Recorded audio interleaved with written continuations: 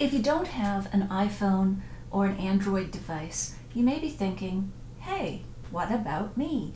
Well, you're not out in the cold.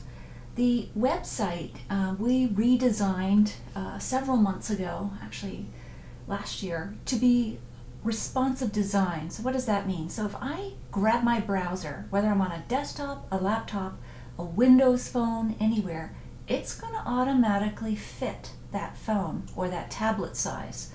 As you can see, it shrinks to fit, and you're not reading mice type. So you will get all the features that we've incorporated into the two apps, and it will be mobilized. This is different, by the way, from a mobile site where it stays statically on one sort of width. This is dynamically reading what width you want or what length you want. So despair not, this will work on Windows, Nokia, BlackBerry, etc. It's just those aren't posted in the App Store. But again, we have not forgotten about you.